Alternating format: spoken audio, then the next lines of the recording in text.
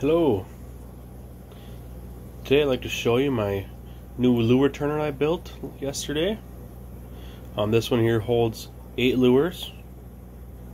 It can also hold 16 lures if I doubled up the small ones. It's made out of pine boards. In the end here I have my motor that I got off of Amazon. I think it was around $5. It's a 4 watt, 5 to 6 RPM. 120 volt. I have powered into this switch here. This switch also powers this outlet.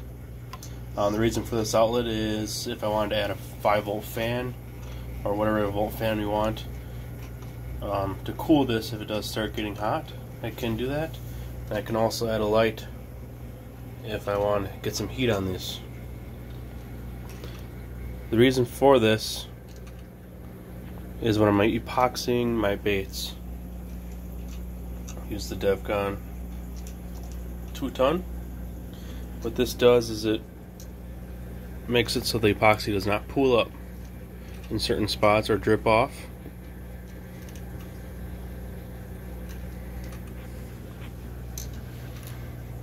The axle is a PVC pipe with a nail in the end, because there's a hole in the shaft of the motor.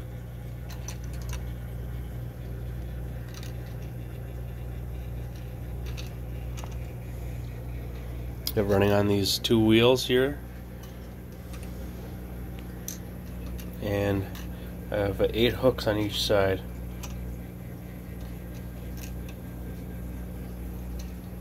Use some rubber bands across. Like I said, I could double up on that purple one, 2 of those, which I could do 16 on this. I'll have a 16 one, a video coming out soon. It's a lot longer, twice as long as this one. This end here is just riding on the wood.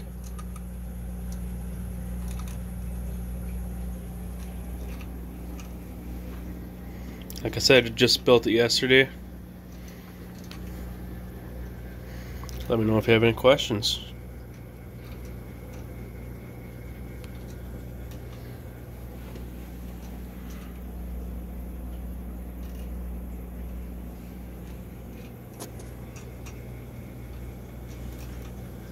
I'm going to be adding this fan more than likely to this unit as well.